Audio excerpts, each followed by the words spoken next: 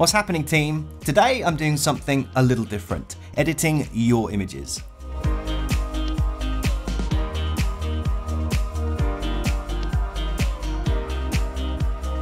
So I reached out to some fellow Instagrammers to ask if they'd send over some of their banger portfolio shots for me to tinker with. They said yes. Play tape.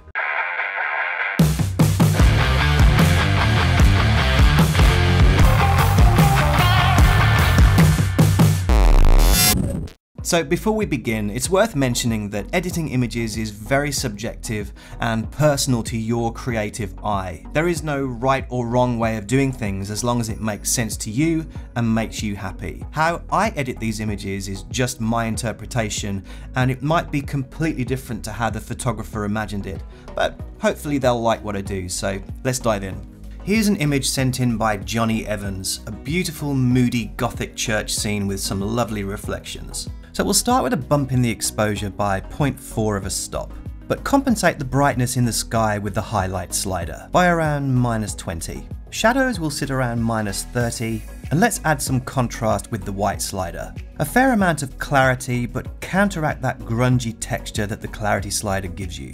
Now onto the color. Let's go for the Adobe Landscape profile, and then we'll boost the vibrance.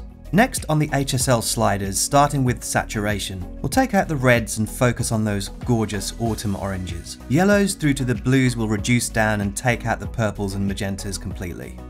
On the Luminance tab, I'll darken those leaves in the foreground, but brighten the leaves on the big round tree. I'll add some contrast to the darker greens, and I don't think the other sliders will have much effect. Finally, onto the Hue tab, I'm just going to enhance those autumnal colours and give those ferns a boost behind the church. And again, not too much going on with the purples or magentas. So let's just see our progress so far. And that's got some nice punch in those colours now. I might just reduce the Kelvin by a few hundred to add some coldness to the scene. Now for some gradients. I'll just drag from the bottom corner and bring out those details with the whites and the dehaze slider. Now for the sky. Using a radial filter, bring the highlights all the way down, and again bump the dehaze slider to around 30. Now to add some focus to that fabulous gothic church. Another radial filter, but this time reduce the dehaze slider. When you're dealing with water and reflections, don't forget to repeat the changes that you make above. So I think the wall here would benefit from an exposure increase by around a stop. And I think this is ready for Photoshop. And we could probably just leave the image there, but I want to bring some detail and focus to the church and do some subtle color grading. So let's begin with some dodge and burn. Using a curves layer, drag up the curve and then invert the mask with Ctrl or Command I. And with a soft edge white brush, flow to around 5%, we'll begin some light painting. This church wall, and the fence here, and the grass. And let's give some texture to that tree as well. And I think the bell tower looks a bit dark too. Also remembering to apply the changes to the reflection. Now onto some burning. Create a new curves adjustment layer and drag down the curve. Using the same technique as before, I'm going to define the shape of the church.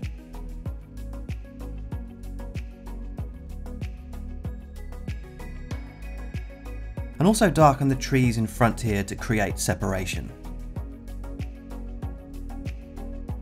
Then with a levels adjustment layer, just crush those blacks ever so slightly. Now for some color grading using the color balance adjustment layer. Introduce some cyans and blues into those shadows.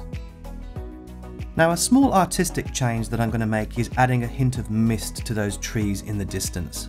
Using a soft white brush, just dab a few times, and then change the blending option to soft light. And once again do the same for the reflection too. So this looks a little bit weird, so I'll just get rid of that. Now I'll define the clouds even more using Blend If. I have a dedicated video covering Blend If, so I'll pop a link in the description below.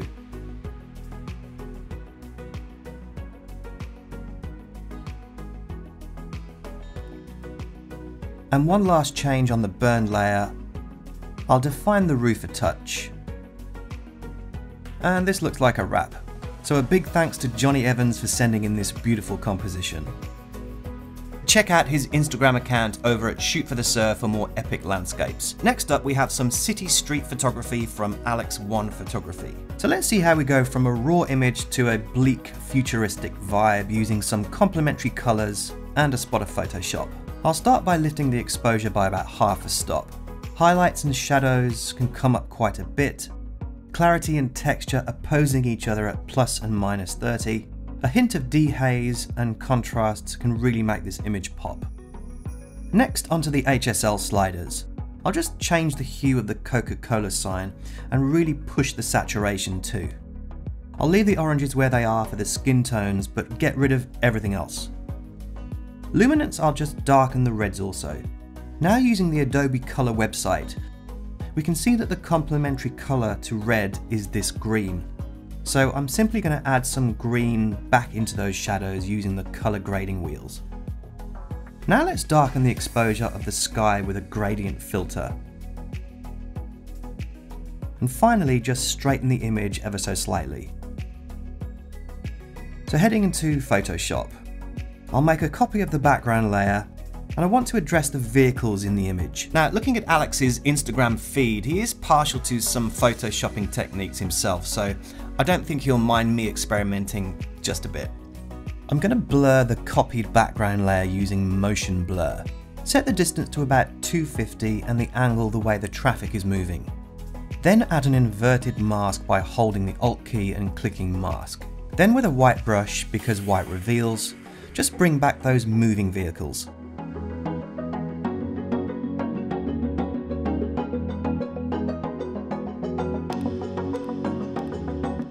So I'll just tidy up this edge here and include the reflection as well. Now for some dodging again using a curves layer. Invert the mask with Command I, and with a white brush and a low flow, begin light painting the walker to give him some definition. And I'll brighten these reflections as well.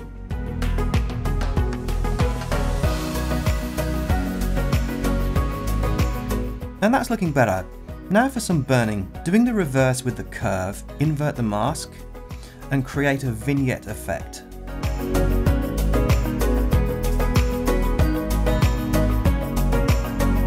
So one more dodge curves adjustment layer to target these shoes.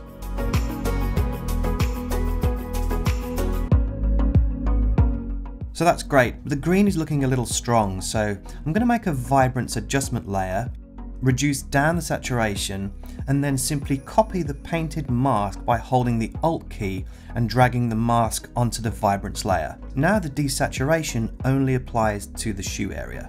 So let's tidy up the layers for neatness.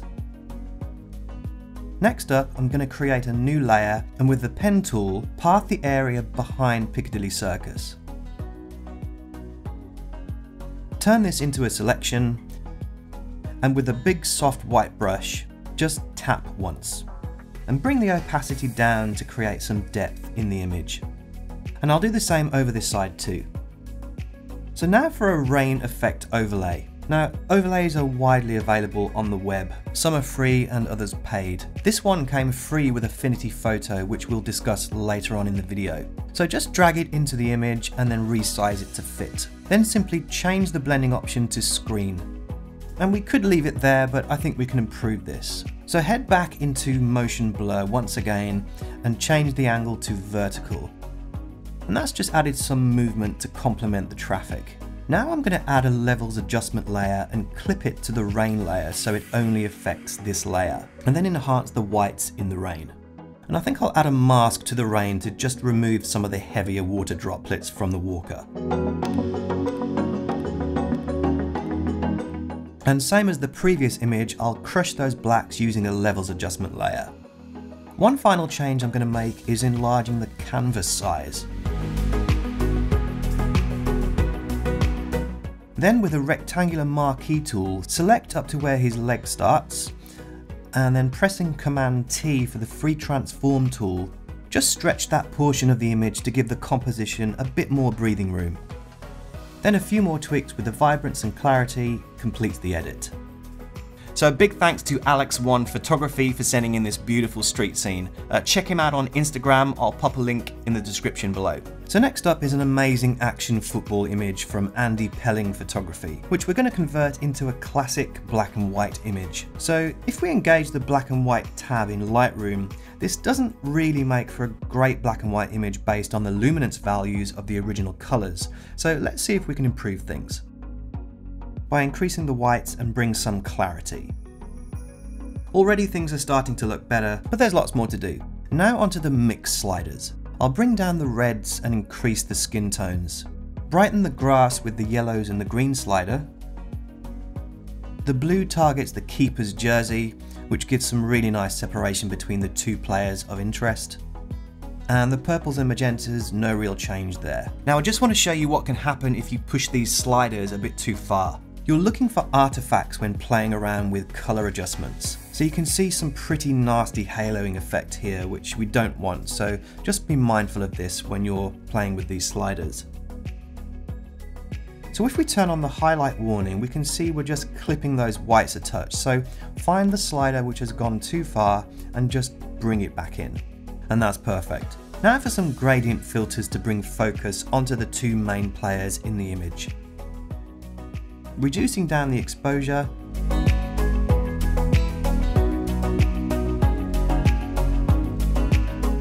and I think that looks ready for Photoshop. So starting with my regular dodging techniques for enhancing the highlight areas. The legs and cheekbones. So a nice low flow will give you the best results when you use it with a graphics tablet. Now for some burning, but this time I'm going to go for an S-curve to keep the falling rain droplets nice and bright.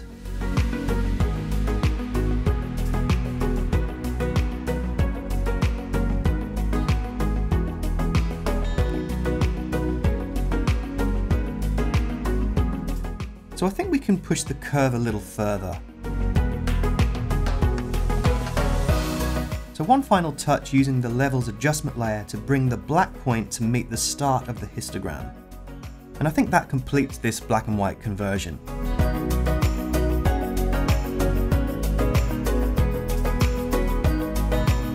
So some stellar work from Andy Pelling Photography. Check him out on Instagram, he's all about the action football shots. So one final image sent in by Ian Butler, a cracking portrait of a great face in midday sunshine. And when he sent this over, he also mentioned the glaring hotspot on the gentleman's forehead, which can't really be fixed using the highlight slider on its own. So let's just do some basic adjustments to the highlights and shadows and send it across to my favourite program for dealing with skin called Affinity Photo. Now using a process called frequency separation, which you can do in Photoshop, but it's a bit of a long-winded process and you have to create actions. But Affinity Photo has a dedicated tool which is super intuitive and easy to understand. The high and low frequencies get separated into two separate layers, meaning the detail from the tone and colours. Using the radius slider, you want to aim for when the detail begins to disappear from the right side, which is the low frequency side. And on this image, about 5 pixels should do it. Now you can see it's created two separate layers. Choose the low frequency layer, and with the healing brush tool, hardness all the way down to 0%, and using the Alt key, we can sample an area of good skin, and then you can begin eliminating the hotspot.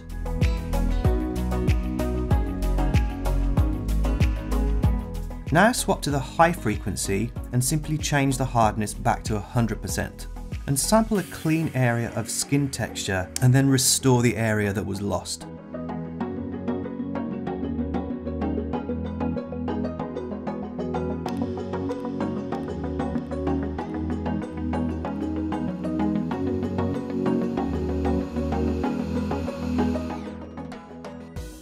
And now we can export this to a Photoshop file. So now we have the file open in Photoshop with the layers intact, we can stamp down those layers into one layer with Ctrl, Alt, Shift and E, and then we'll just dump the frequency layers. Then my obligatory dodging process to brighten the features of his face, and the eyes, and then teeth here. And now for my burning process to target his hand to match the colour of his face.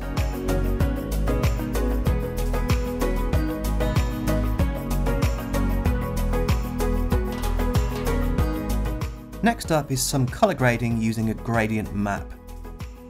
And I'm going to choose this gold gradient. And then change the blending option to overlay. And then reduce the opacity to around 25%. Now we're beginning to get this Mediterranean warmth, which we can enhance using a selective colour balance adjustment layer, adding some complementary cyans to the highlights and reds to the darkest parts of the image. Next, I'm going to stamp the image down to one layer with Ctrl, Alt, Shift and E, and then rename it to Zoom Blur. So what I'm going to do here is create separation and a sense of forward movement using a gentle radial filter. Head up to Filter, Blur, and Radial Filter. Then making sure Zoom is checked, I'll try an amount of 7%. And I think this looks a little strong, so I'll try 5%. Yeah, that's more subtle. I'll add a mask to the blur layer, and with a black brush, just bring back the subject matter.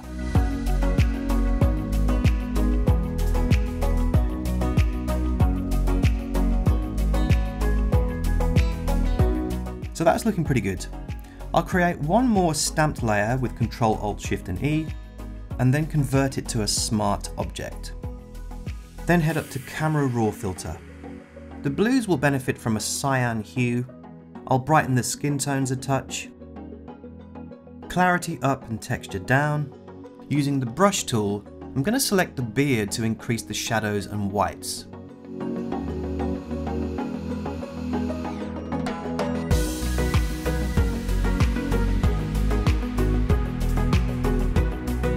And I think a global exposure reduction is needed. And now for some vignette style gradients to bring attention to the center of the image.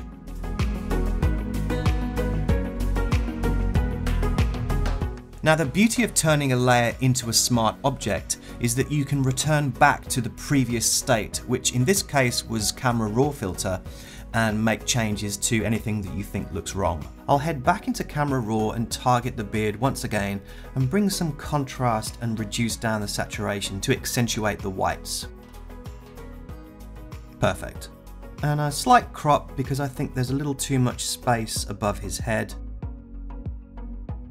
And one final change will be painting some orange into the shadows.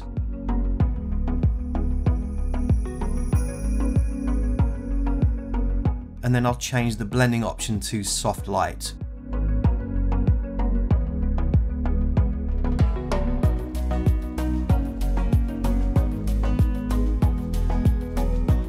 Just levels out the composition. So now we have a really warm portrait dealing with some harsh conditions from overhead sunshine, a lovely capture by Ian Butler. Check out his cracking landscape and portrait work here. That's your lot, folks. Hit that like button, that would really help the channel out, and don't forget to subscribe, there's plenty more videos on the way. I think my nib ran out.